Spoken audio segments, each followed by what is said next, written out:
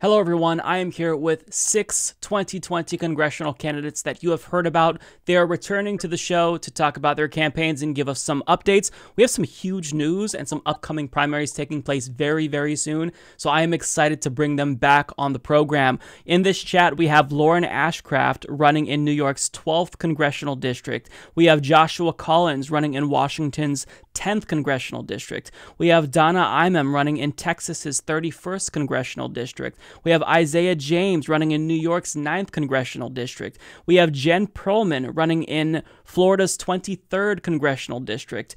And we have Anthony Clark running in the 7th congressional district of Illinois. Big things are happening for all of your campaigns, and I am so excited. So one by one, hopefully you all can give us an update about your campaign and tell us when your primary is taking place, because some of you still have some months, others not so much. So we'll start with you, Anthony. What has been happening since you came on the show? And if you could tell us when your primary is taking place, that'd be great. Yeah, definitely. Thanks for having me back on. Truly appreciate it. What's up, everybody out there tuning in and listening? And shout out to all the wonderful candidates that are on with us and that are not on with us. You know, keep fighting. So our primary date is March 17th. Early voting will start sometime in the middle of February. But, you know, I'm attesting this to appearing on the Humanist Report. It was because of you.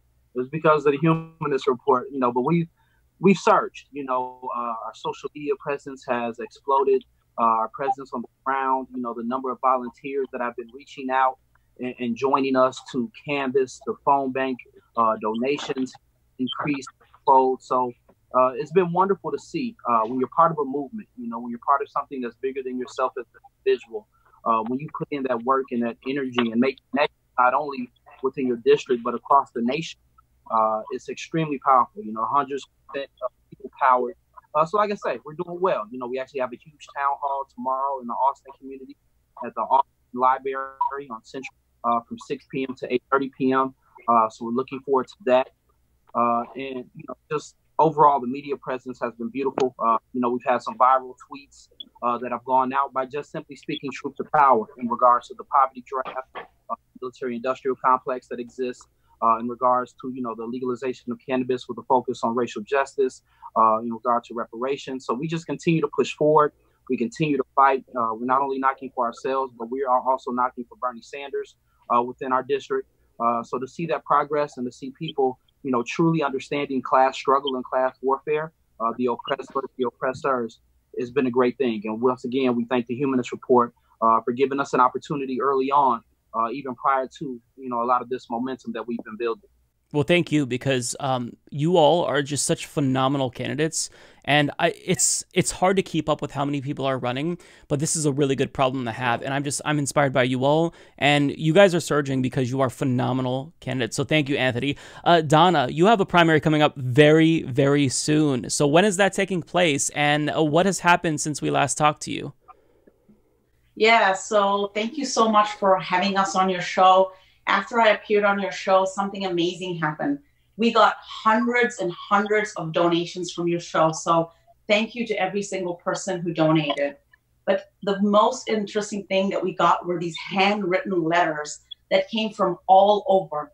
And one of them came from a farmer in rural New York State who wrote how much he loved what I had to say and what I was doing with the community and what our campaign was doing.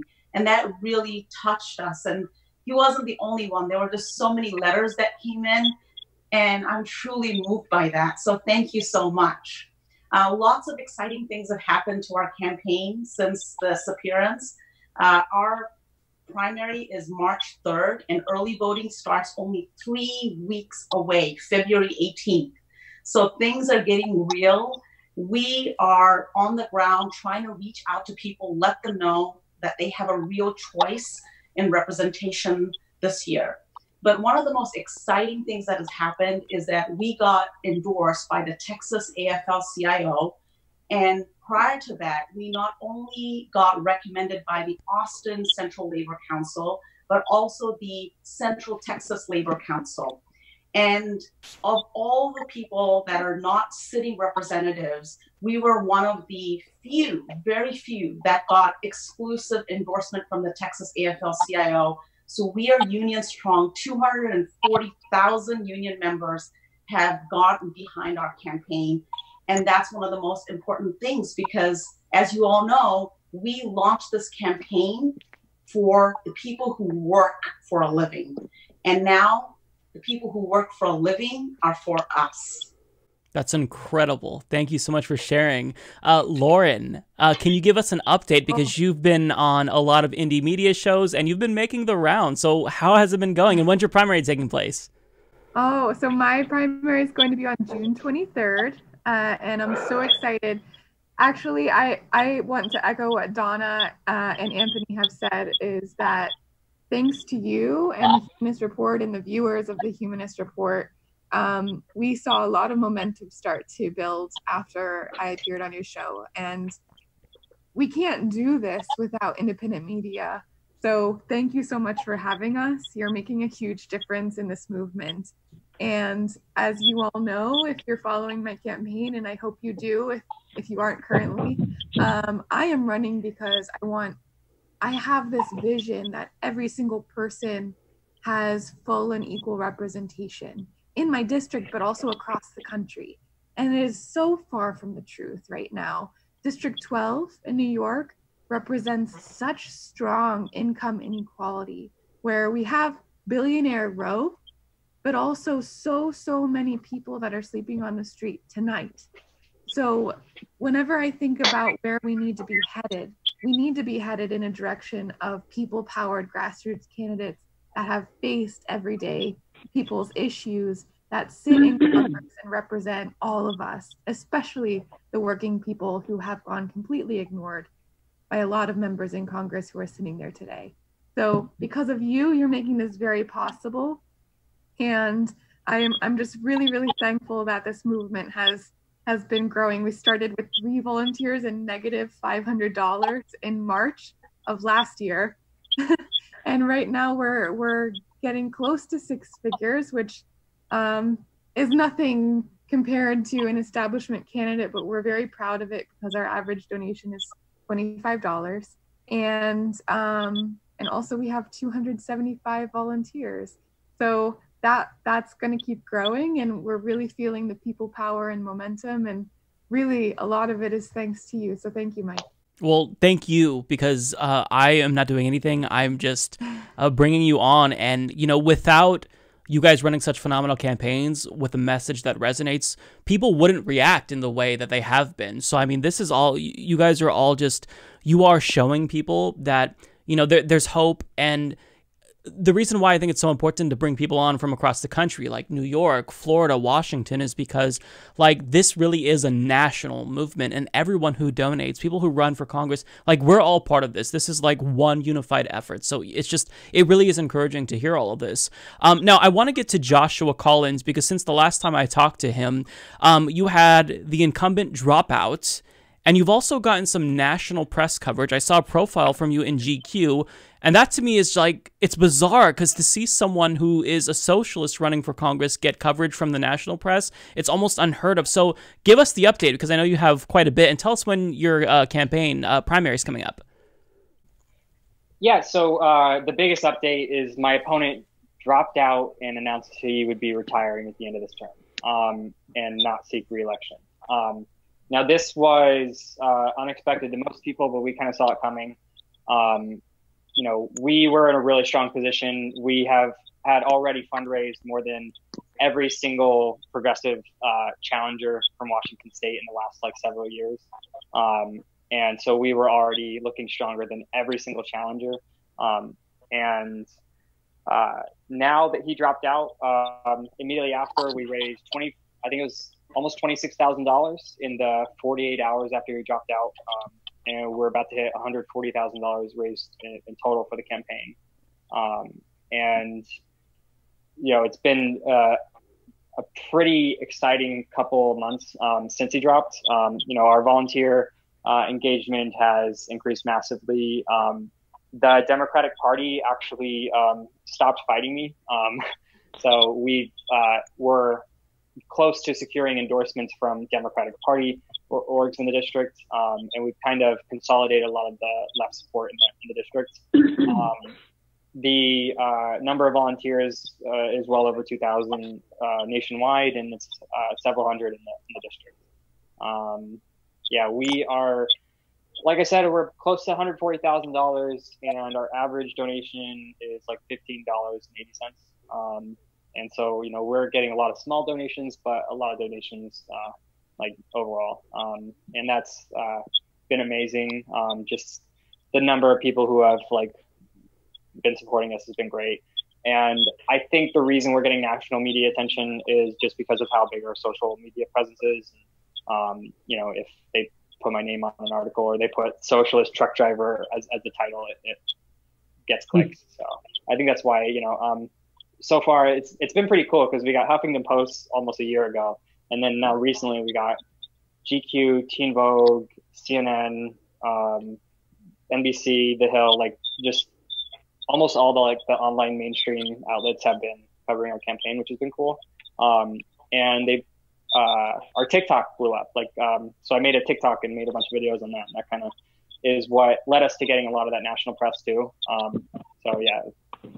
But other than that, you know, everything's going great. We have a really good chance of winning for our election. So. That's incredible. And it's really cool because like back in 2018, when I was interviewing the first round of like progressive candidates, or technically the second round, you know, I brought on people like AOC and Cori Bush. And like the general consensus was that, what are they doing? These are such long shot campaigns. And, you know, now we know what happened. AOC is in Congress. We have Cori Bush running again, who is now a force. And now it's like the sense that I get is that you all are being taken very seriously now because you actually are a threat. And I think you're demonstrating that. And it's just, it really is encouraging. So I want to get to Jen Perlman. So you're running in Florida against a political behemoth. Some of my viewers may have heard of her. Her name is Debbie Wasserman Schultz. So how is that going? And do you have any updates for us since the last time we talked? And when is your primary taking place? Okay, well, I actually have one of the very later primaries. So my primary isn't until August 18th. But the important thing is that we have closed primaries. And so it's important that everybody be registered as Democrats by July 20th. So we have to make sure everyone registers specifically that way. We've been doing really well. We're, I think, at somewhere near 2,000 individual donations. 12,000 Twitter followers. Like, I'm amazed at how well we're doing. And the key thing right now that we need is a field director. So we are actively searching for a field director. We've launched something called GenCore, which is a service campaign. We're actually, I think I might be like the first ever congressional service campaign. We're just basically going around to commissions, nonprofits, organizations, and asking, how can we help you? And going to everything from beach cleanups to food deliveries. Today I was at Veterans Nursing Home, and I've got like this team of volunteers, and we're just out there doing service all throughout the district. And one thing that I wanted to ask you, Jen, that's amazing, by the way, is that it seems like you are running against a very high-profile Democrat.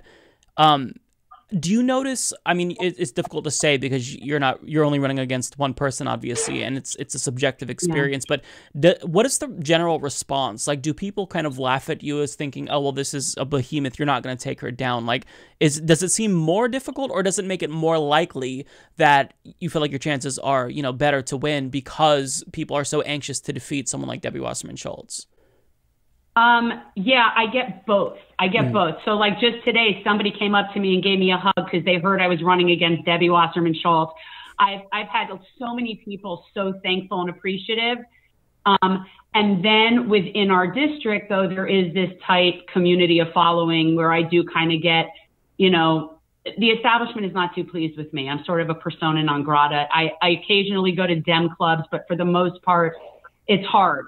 There's a lot of people in our district that quite honestly are afraid of her. So they might be supportive of me, but they would never say they were being supportive of me. There's a lot of stuff like that.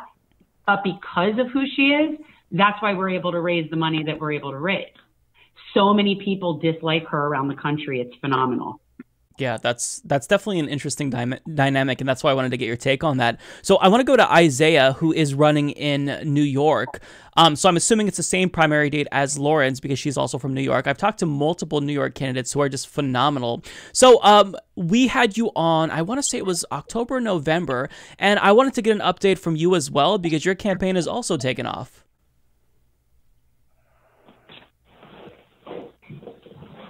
Now I can speak. Okay. There we go. Yes, the campaign truly has taken off. And I just want to echo everybody here. I mean, you have no idea how much your viewers contributed to our donations.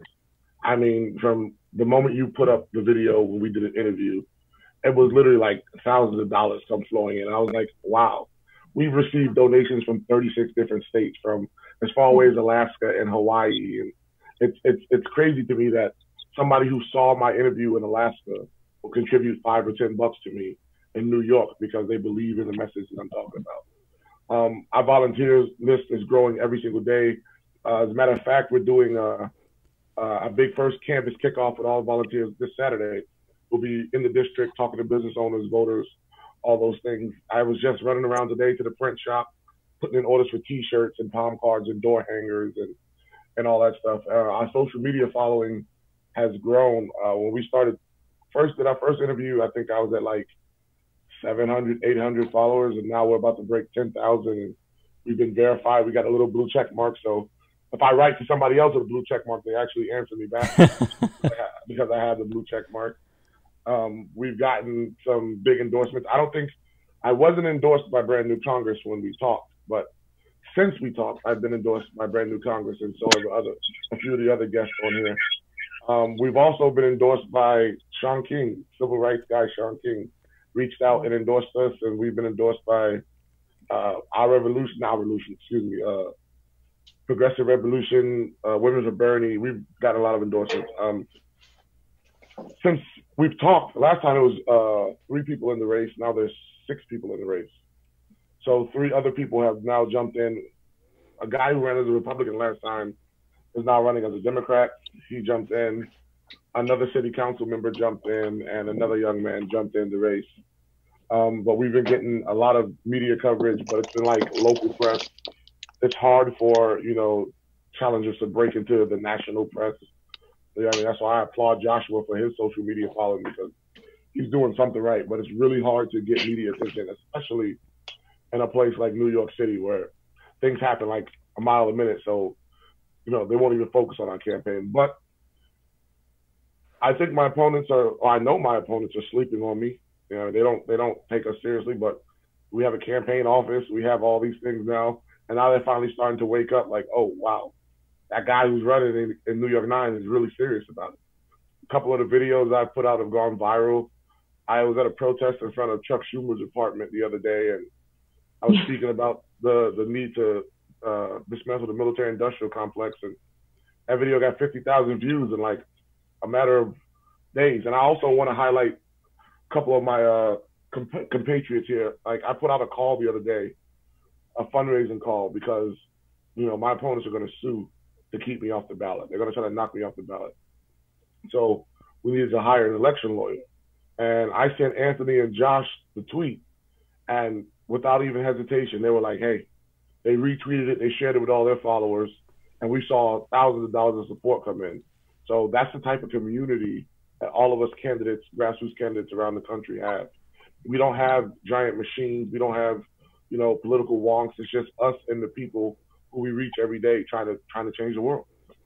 Yeah, and that's kind of what I've noticed. There is this really strong sense of community with everyone running. Not everyone is under the label of Justice Democrats or Brand New Congress or Democratic Socialists of America. Some have multiple endorsements, some don't. Some have AFL-CIO. It's just you all are kind of like going towards this same direction, and you all have this solidarity that it's palpable. Like, you can really sense it, that everyone is really looking out for each other. So I kind of want to get to some individualized questions, because you each kind of bring something so unique to the table and so many different experiences that I think you all can offer a lot, not just to other candidates running, but to viewers who I think are, wondering how they can help you and whatnot. So for Anthony, you're the only person so far who has ran twice for Congress. This is your second run.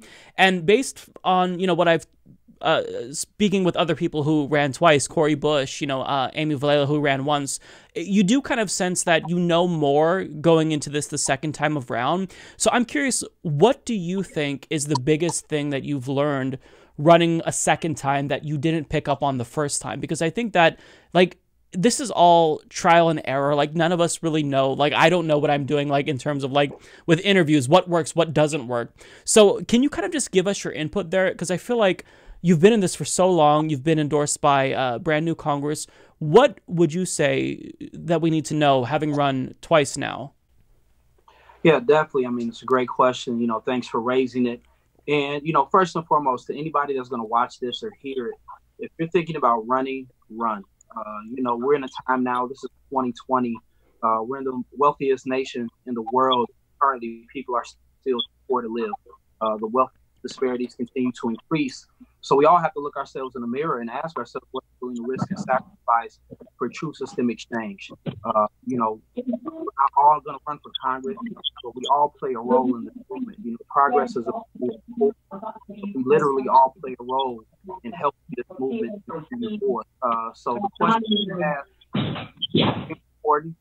Back in 2017, I was nominated by brand new Congressman, just as Democrat.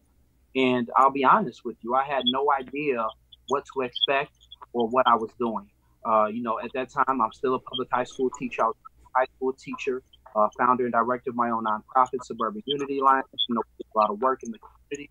I don't believe in individual accolades, but got Villager of the Year, but that's a movement award. But we didn't know what to expect.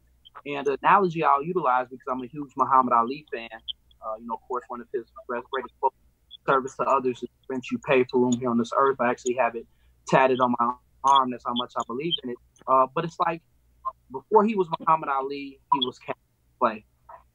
And every fighter has a chance. We're all fighters in this movement. That's why we're running. That's why we donate. That's why we support the phone bank, whatever they do. That's the form of the fight.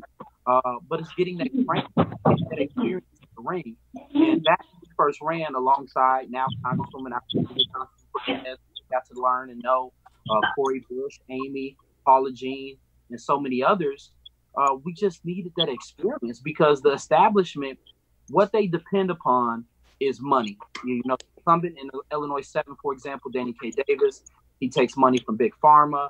He takes money from Amazon. He takes money from all these large corporations. So essentially, they don't have to, even though no matter what you should, they don't have to build relationships and make connections with the community because they're dependent upon, PACs and these large corporations and these billionaires to fund them.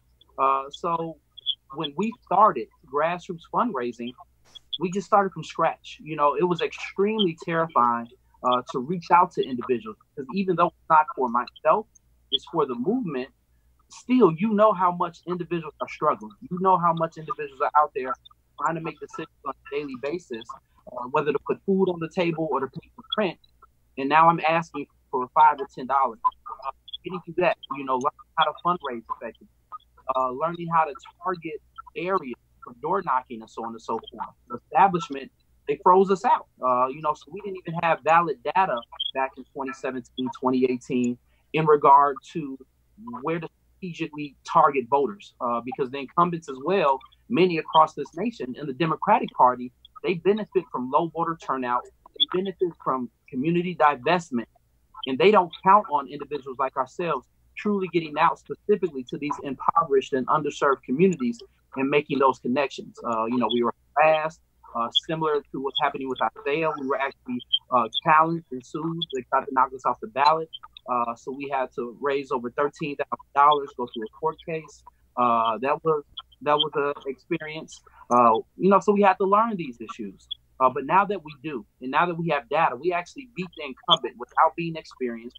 We beat him in several precincts.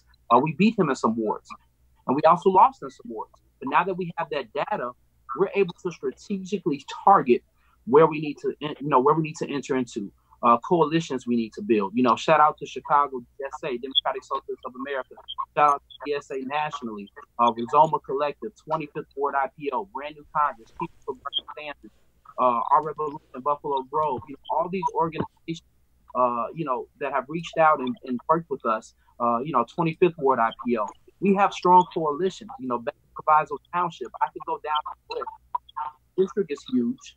We know why gerrymandering exists. Gerrymandering is designed to keep incumbents in office. So it often takes more than one. So that's what I'm challenging individuals to do. If you want to run, recognize and understand AOC is dope. Shout out to AOC, Congresswoman. Thank you for everything that you're doing, the fight that you're engaged in the movement. But not everyone necessarily is going to have that experience where they win the first time. The incumbent crashed an event 2 years ago when I first ran, looked me in my face and literally told me the reason he was going to win was because he had more money than me and name recognition. And literally his slogan was the name you know. Not what the hell he was going to do for the community, not anything about policy. Literally was banking on name recognition. So that takes time. And I think that's the biggest difference, as you've asked, you brought up, from that last election cycle to now. We have stronger coalitions built. We have way more endorsements. We have that foundation. And I'll end it here. And how that's, comes to fruition and kind of like reared itself. In August, I was by a car. I was leaving a campaign event and literally hit by a hit-and-run driver.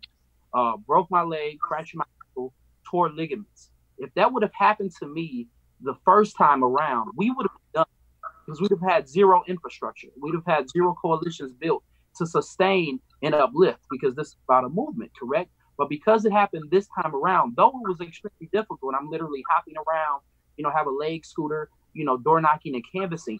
I have so many other wonderful organizations and individuals ready and willing to pick up that slack because they believe in this movement that we're part of. And that sustained us through, appearing on the Humanist Report. And in December, we raised like $30,000 in a race like this, to where the incumbent Danny K. Davis is doesn't have a national presence. He's not necessarily hated across the nation, but yet and still we have to change that blue no matter who narrative. Because blue no matter who is not necessarily good for empowerment no matter what. We have to choose justice before civility, and being able to see that growth in a race like this, where we don't necessarily get national coverage, but now we're getting talked about in BET. MTV just did an interview. I'm traveling to LA to do an interview. Just everything's coming together, and it's potent. So I just challenge people: never be afraid to run, no matter who you are. This is a working class poor movement. If they tell you need experience, our experience is the struggle. Our experience is day-to-day life when we're just trying to survive.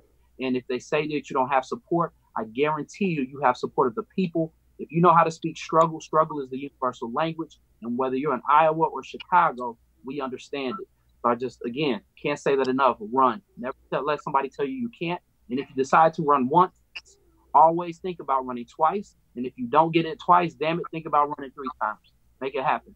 Yeah, that's incredible insight. And just to remind everyone, Ro Khanna, he didn't win the first time he ran as well. So sometimes this is like a sustained thing you have to do, which it's tough because I know that all of you are exhausted.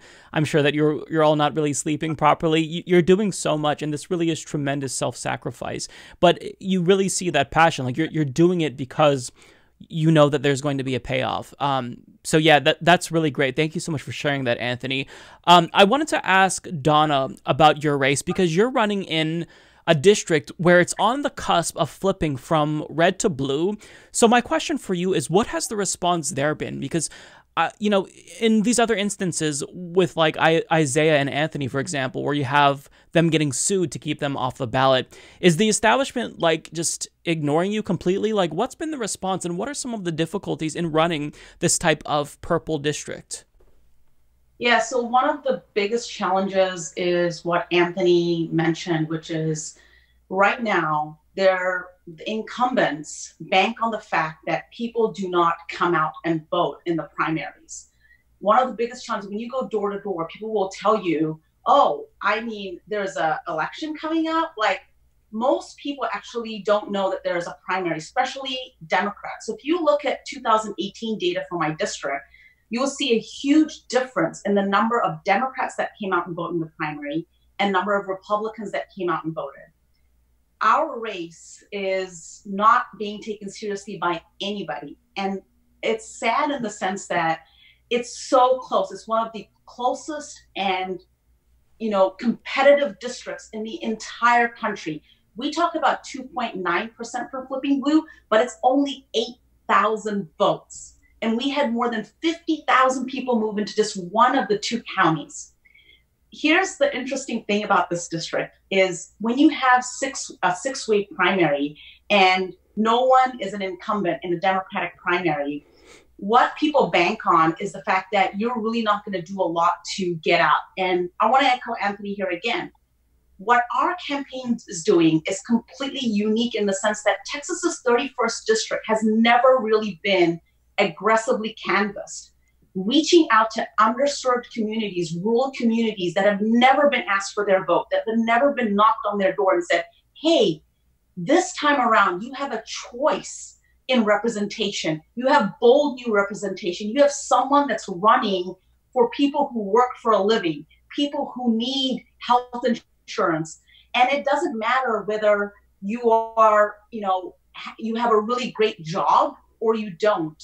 Because even if you have a great job in Williamson County, you have a lot of affluent people, but people get laid off and people realize that at a certain stage in your career, you're up against things like age discrimination. So it doesn't matter if you're really well educated and you have a good job or you don't, or you're a server in a restaurant. We're both struggling with the same challenges. If you have a child or a family member that is ill or cannot get health care, it doesn't matter whether you're middle class or upper middle class. You can't pay for $10,000, $20,000, $30,000, $50,000 of medical expenses. No one has that kind of money just stashed away. So this is a challenge that all of us are facing, and that's the message we're trying to get.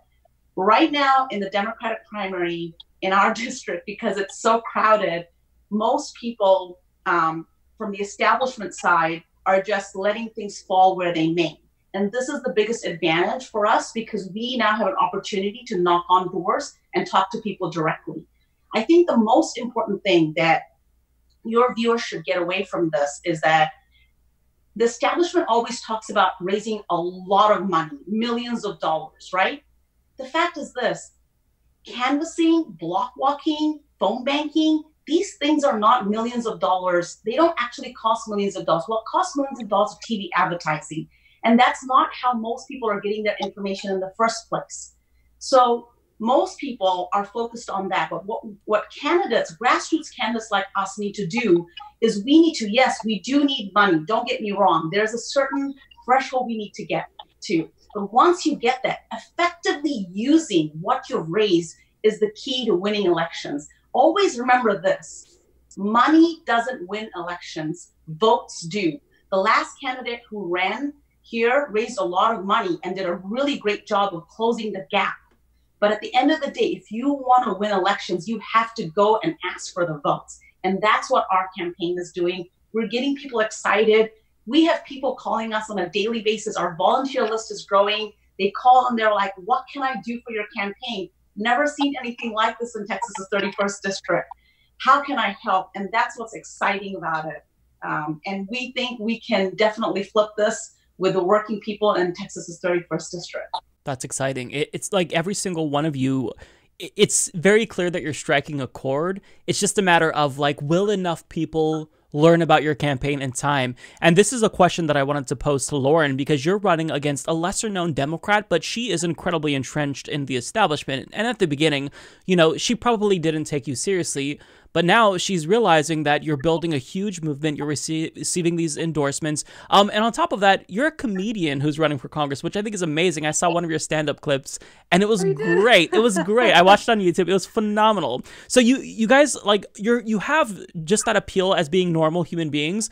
But on top of that, you're a comedian, so you have that extra charm about you. So what is it like to go up against a political behemoth who has the entire establishment behind? Like, have you seen any type of obstacles in the sense that they've tried to sue you or keep you off of NGP van? Can you just talk through some of these obstacles? Because it really is a huge task to take on someone who is that entrenched. Oh, I mean, it's always intimidating. This is the first time I've ever run for anything. And to go up against somebody whose majority of their funding comes from corporate PACs is, it really just shows how important it is that we are grassroots funded and that our average donation is $25, which is amazing because it whenever we're looking at the occupations of people that donate to me, one of the most common ones is unemployed. So what it's telling me is that people who are experiencing struggles right now find hope in our message and what we're fighting for, and trust that I am fighting for it. And whenever you compare my finances to my opponents, you know, most of hers are really big donations, and we're really proud of our grassroots funding. So it's intimidating, but the fact that we have seen so much momentum, especially in the last quarter or two, it's becoming very real that we can win this. We have a real path to victory. Don't mind the cat behind. But yeah, I mean, I am a comedian, so part of the territory is having a backbone and having some pretty thick skin, even though I am pretty nice.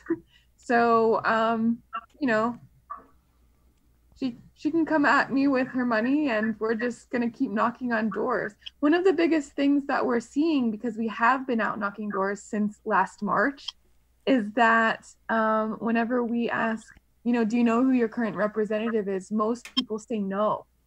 Even if we mention her name, they're like, I don't know who that is.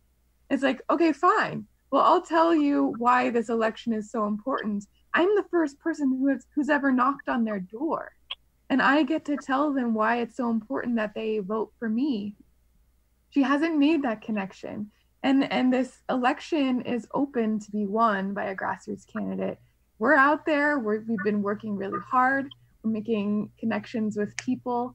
Tomorrow, on Thursday, January 30th, we're going to have another comedy show with John Fugelsang, Kate Willett, and Katie Halper.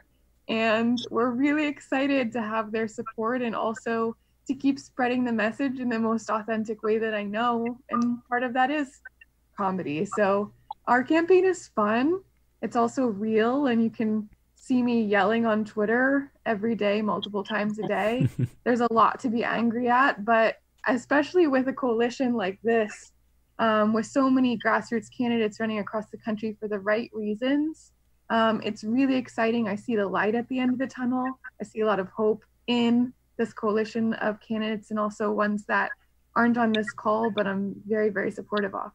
That's so exciting. And I love how you each kind of bring something unique. Like, I think using comedy and kind of like intertwining that with rallies is brilliant. And I'm really excited to see how that turns out, and to have people like, you know, Katie Halper and John Fugelsang, like actual people coming out who have a lot of, you know, capital in the comedy world and who people know. I think that's so exciting. And so you're all using something unique. And I gotta ask Joshua about his use of TikTok, because one thing that I think a lot of people realize is the value in social media. It's what AOC kind of used to catapult her to victory. But you've kind of emerged as this like viral TikTok sensation, Joshua. And I'll be 100% honest, I just learned about TikTok like not that long ago, because I am terribly out of touch with the, you know, the youth. So tell us what your strategy is, because you've managed to be successful in TikTok and Twitter. And what is your, like, what is basically the main thing that you do? Is it comedy with policy? Like, what's your goal and your strategy there? I don't know. I guess my biggest strategy on social media is to not put too much effort into crafting anything.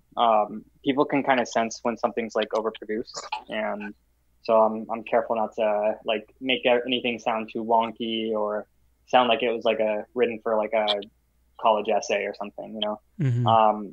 I think that helps a lot. It also helps that, like, if I were elected, I would be the youngest member of Congress. I just grew up with this stuff. Like, I don't know. I don't remember a time without the internet. So I've been on like social media and other platforms like my whole life. So like as long as I can remember. And so it kind of is just something like you either know the culture or you don't. And I do have some extent of like, I kind of understand humor, even though I'm still a millennial. Like I spend a lot of time talking to Gen Z and stuff. So the radical policies really helps a lot too. The younger generation is very radical, so I think that's a big part of it. And yeah, I don't really put too much effort into TikTok. I put like a video out every couple days, and sometimes like once a week, and they usually take me like 5 minutes to make, and yeah, and it usually does pretty well. So. That's exciting. See, I'm more from the Vine generation. I really liked Vine a lot, so I'm a little bit bitter, apprehensive about jumping onto TikTok. But I'm curious, like, without the use of like TikTok and Snapchat and whatnot on social media, do you think that you would be where you are, or do you honestly think that the most important thing is like the door knocking, the grassroots? Like, I'm sure that there's a combination of both. They're equally valuable. But how instrumental do you think that social media has been in building your campaign to the point that it's at? Well, it's been my biggest asset for the campaign. It not as a thing to get votes, like, just to be clear. The role it has served is getting me name recognition within the district, getting me a lot of positive press, getting me volunteers, really talented staff. Like, when we were hiring for certain positions, we got so many like really qualified people applying to work for our campaigns just because I have a really big reach. Our volunteer number, especially since I started using TikTok, has increased so much. TikTok is uses like location services now. So if you are in the area, you're more likely to see my videos. And Instagram's been really helpful for that too. So we have gotten a lot of on the ground volunteers from social media. 100% of our fundraising has been on social media. And so, yeah, we've raised almost $140,000 with just Twitter, Facebook, Instagram, and TikTok. That's really interesting to know. Okay, so talking about the unique dynamics of the races. So I've talked to a lot of candidates from the state of New Jersey. Shout outs to Russ Cirincione, Zena Spizakis, Hector Oseguera, who I had on, I think, the week before last. And basically a consensus is that a lot of people feel demoralized in the state of New Jersey because the politics there is just overtly corrupt, almost uniquely corrupt. And I also get that sense that in Floridian politics, that's kind of the same thing. So Jen, I'm curious, in that type of environment, do people feel demoralized? And do you kind of feel like the weight of the establishment trying to squash your campaign, essentially? Because I remember back in 2016, Debbie Wasserman Schultz was trying to crush her primary opponent back then, Tim Canova, by cutting off access to NGP van and whatnot. So have you experienced any types of obstacles like that in your experience running?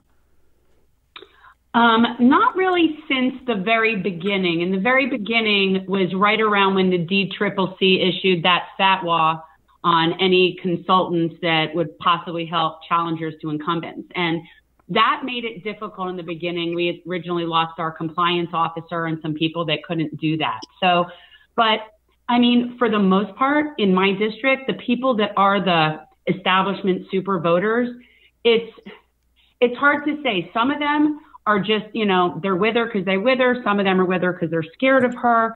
But they're not really giving me that hard of a time, even the ones that do support her. I've been doing this now since last January. So I've been doing this for a year, and most of that was before anybody even knew that I was actually doing this. So a lot of these people, as much as they kind of don't want to like me, they kind of do, just because I've been there. And so I'm not an outsider to them. So I don't think that it's as easy for them to dismiss me, even if they do support Debbie.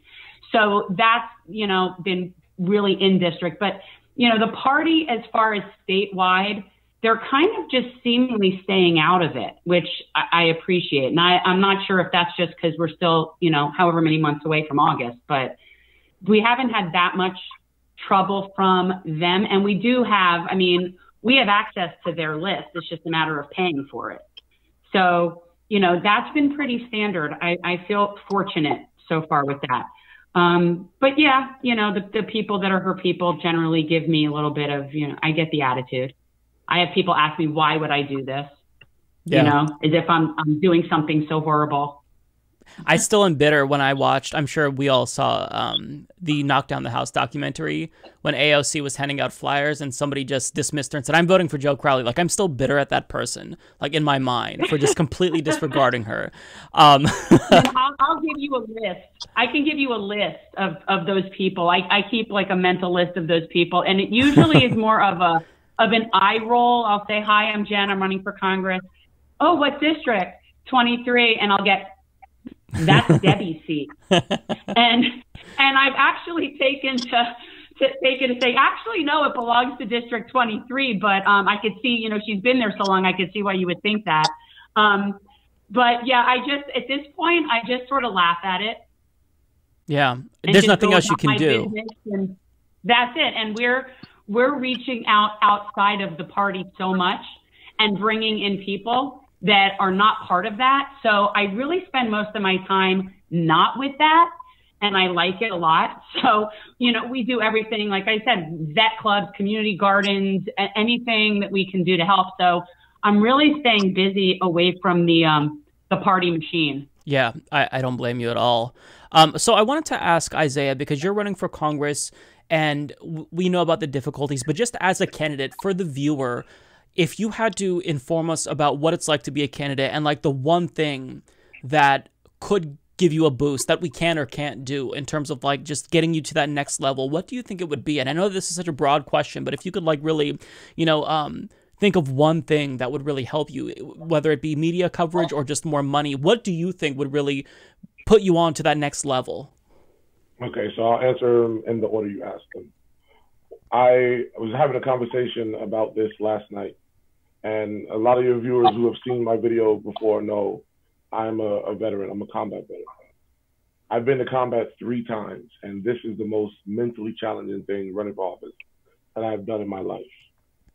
And it's that way because I know what I'm fighting for. I know how serious the situation on the ground in my district is, and on the ground around the country, and quite frankly around the world.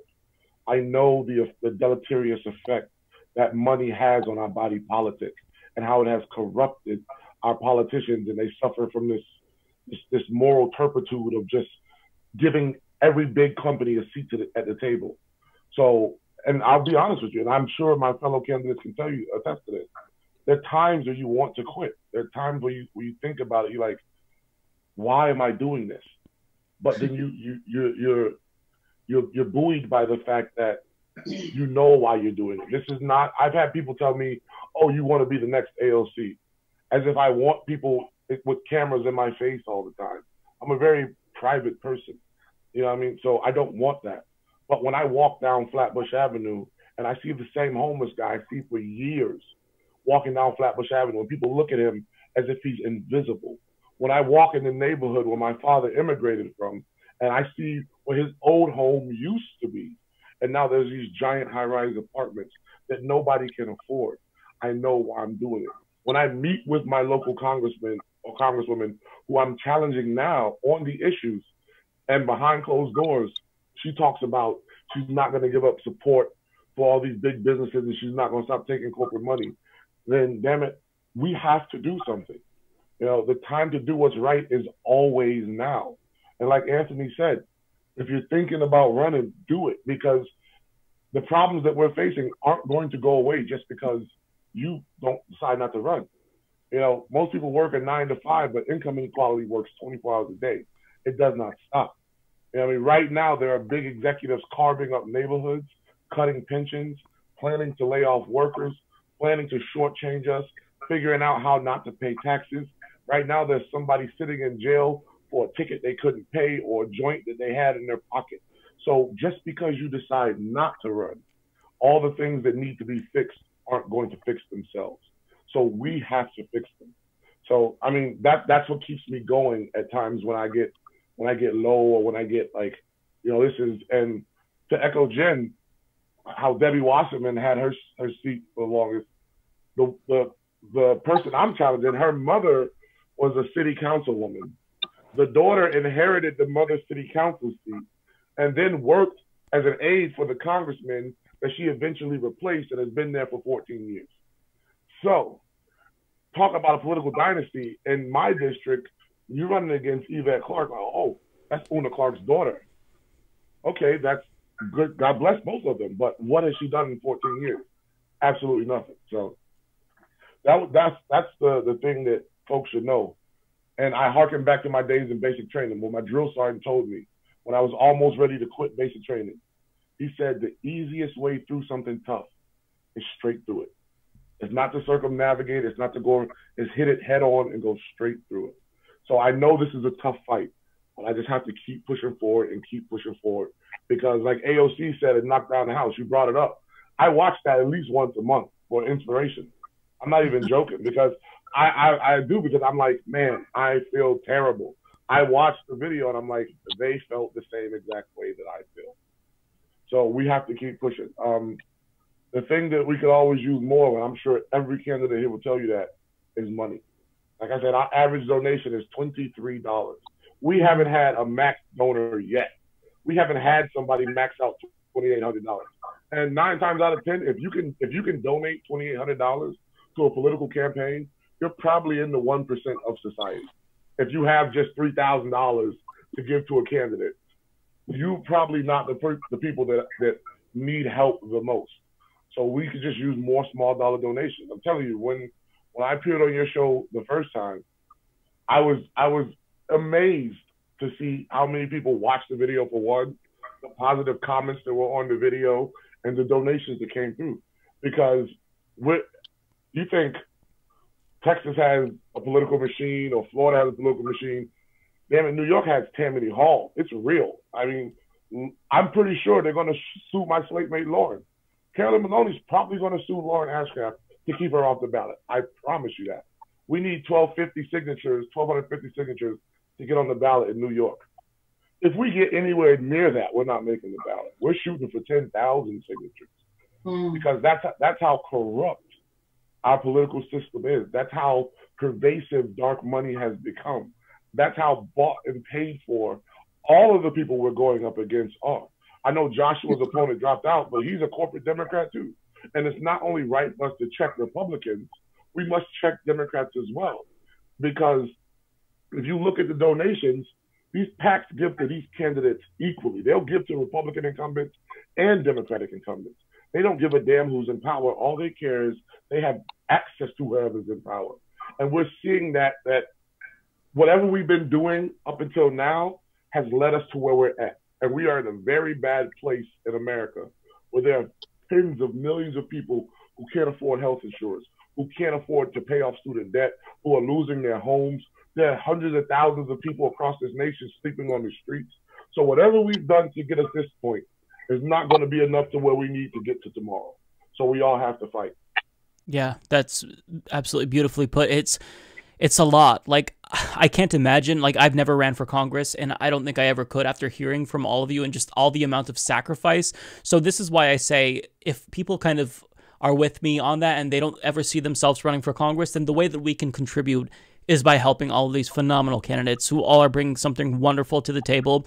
And I'm so honored to talk to, 6 future members of Congress. You guys are running amazing campaigns. And before we go, I just want to take the time to one by one refresh everyone's memory about the primary date, because there's a lot of dates we're trying to balance, and what we can do to help you individually in your unique race. Lauren, we'll start with you.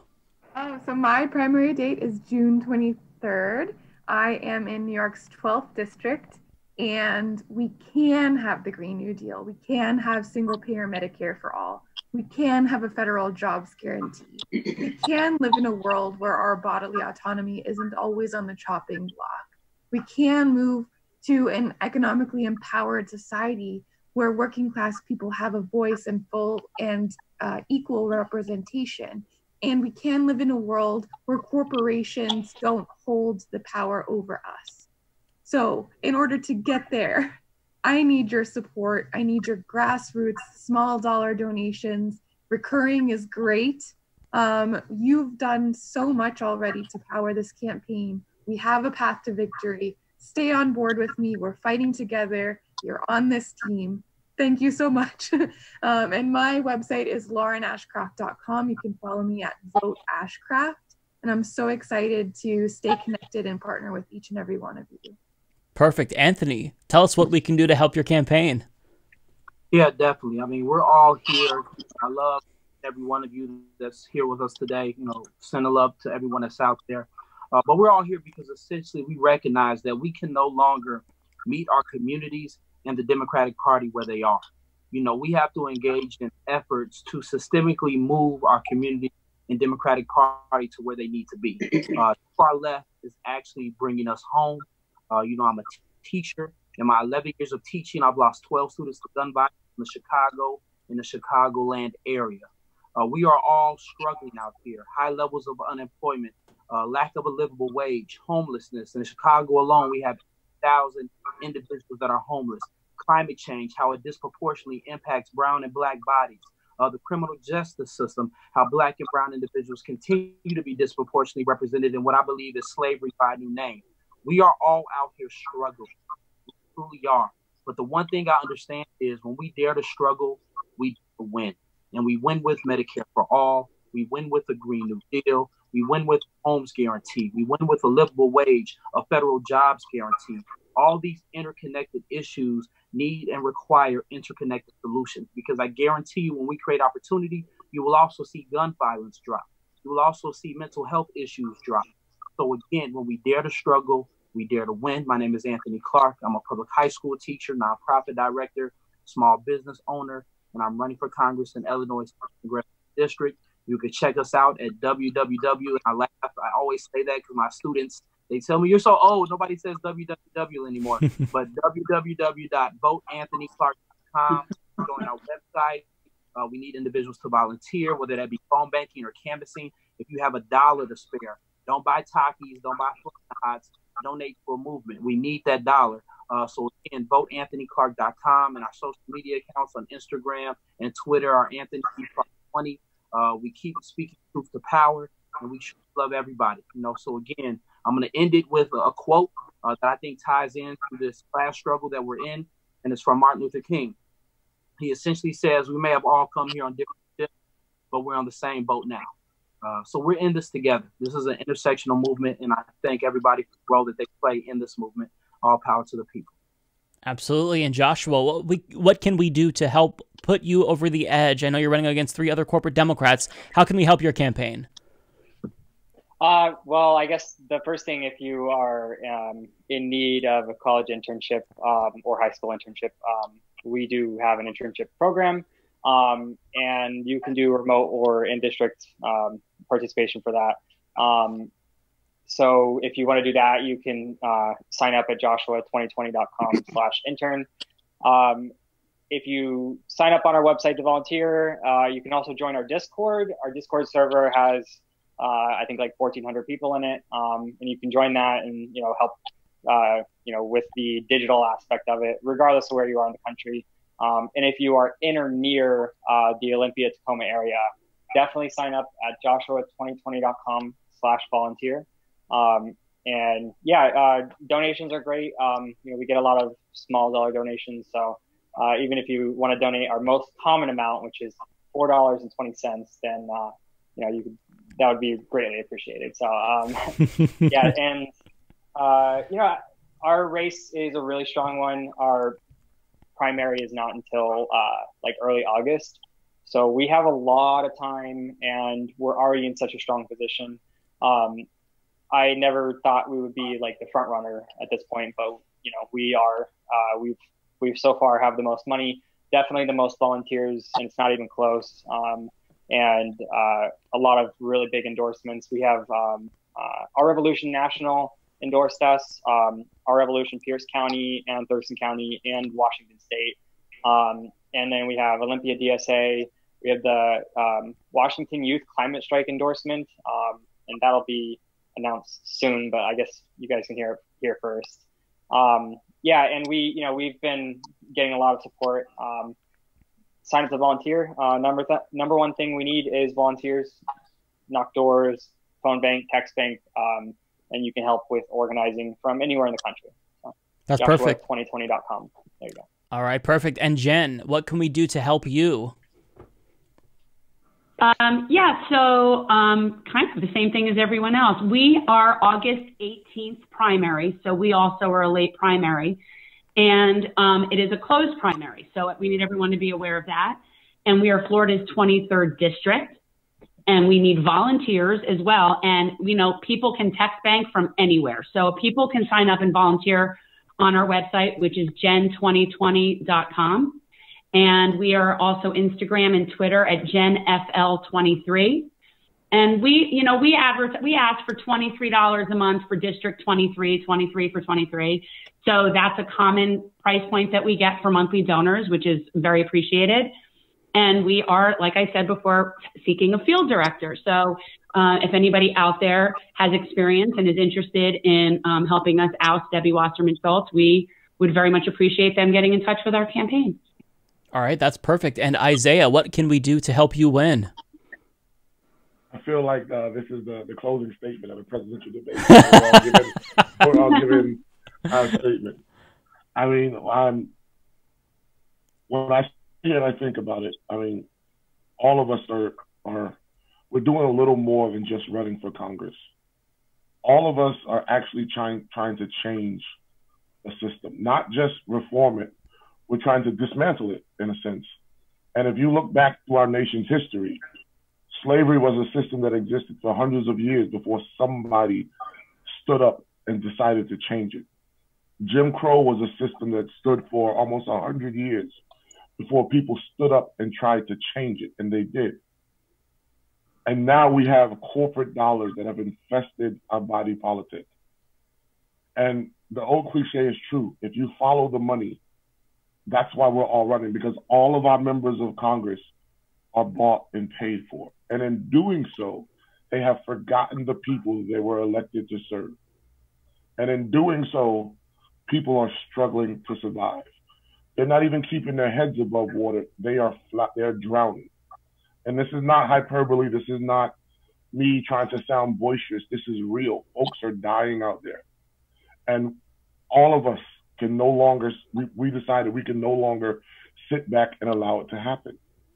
If it takes us 1, 2, 10 times, we must break this system that has infected our body politic. So anybody out there who's listening, if you can spare a few bucks, like literally, we get donations for $1. That dollar means something to me. That's another palm card we can buy to hand out to a voter. That's another a slice of pizza we can buy for one of our volunteers. That goes to a shirt, a campaign shirt, or a button that we can hand out to somebody for coming and help us with the campaign. So if you can spare anything, if you can make it reoccurring, that's even better.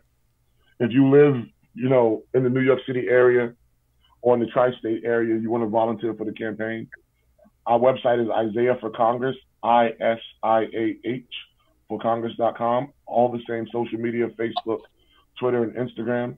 And if you can't donate, because I'm just as broke as you guys, you can always follow and retweet and share and help amplify the message, because the more people we get our message in front of, the more powerful that message is. And we're not going to beat the machine piecemeal. We have to come at this as a collective. We have to come at this together. So again, Mike, I thank you for having me on, having all of us on, giving us a platform to speak when traditional media at first wouldn't do it. And I want to thank your viewers for all the support that they've given my campaign and all the other campaigns out there. And I look forward to their continued support. Our primary is June 23rd of this year. And I'll come back on after I win my primary and tell you how we're going to win the general. Perfect. Donna, how about you? Last but not least, because your primary is coming up really, really soon, tell us when that is one more time and what we can do to help you win that. Yeah, so our primary is March 3rd, and early voting for primary is February 18th, literally 3 weeks away. We need all the help we can get. So if you can donate, please donate, because I'm a first-time candidate, and people just need to know my name and that they have a choice. I'm also the only candidate in this district, North Austin, that's unequivocally running on Medicare for All. But if there's one thing I want you to remember about this campaign, is that I am proposing a solution to accelerate Medicare for All faster than the proposal today that's in Congress. And I think we can bring it much faster than the timeline that's there. So if you believe in that message, then please support our campaign. If you can't donate, you can volunteer from anywhere in the country. We need folks to help us phone bank. We need folks to knock on doors. If you're in district, please reach out to us. We need you. We have 500 yard signs, sitting there waiting to be delivered. People have already requested them, and we could use the help in any way, shape, or form. I'm also one of the candidates running on Real Pay for All, a proposal that is above and beyond the living wage, saying that you shouldn't just be able to get by, but you should be able to save, to put a down payment on a home, and you should be able to retire with dignity and peace and financial security. So if you believe in this message, please go to our website, votefordonna.com, send us any donation. Every single dollar matters. And there is no campaign in this district that's going to stretch your dollar the way we are. We're effectively using every single dollar to touch the most number of people. So we've strategized, we've built an algorithm on who to target, how to go after them in the most efficient way. And last but not the least, if you want to join our campaign, we're looking for people to come join, not just as a volunteer, but we're also looking for a great, field folks, great management folks, event folks. So around the country, come here, let's flip Texas 31 blue. Let's take a 9-term Trumper out of office and show them that it doesn't matter where you go. When we flip Texas, the message is reverberating across the country, and we can do this. So votefordonna.com. Well, thank you all so much for coming on the program once again. Thank you for the updates to your campaign. I'm sure that we will be in touch, but if I don't see you by the time you're in Congress, then know that we will not become demobilized. We'll still support you when you're in Congress. And hopefully the next time that I talk about your campaigns, it will be covering you as a member of Congress. Hopefully, shooting down something that Fox News said or the establishment did. We're here all the way to the end, and we're in this together. And thank you all so much for running for Congress and doing this. To all of my viewers, I would encourage you to chip in to support all of these great candidates. And if you live in one of these states, in their areas, please sign up to volunteer, to phone bank, to text bank. It's not as scary as it seems initially, and you do get over that fear fast, and it can become quite addicting once you start phone banking, and you kind of realize that it's actually relatively easy to convince people to get out to vote. They just need to know that there's someone out there who's fighting for them. So thank you all once again so much. For those of you at home watching this, I appreciate your viewership. Please find a way to get involved, even if it's just as little as retweeting these candidates, because any little contribution is a down payment to a better future. And I know that sounds corny, but it's true. It really is. So thank you all so much.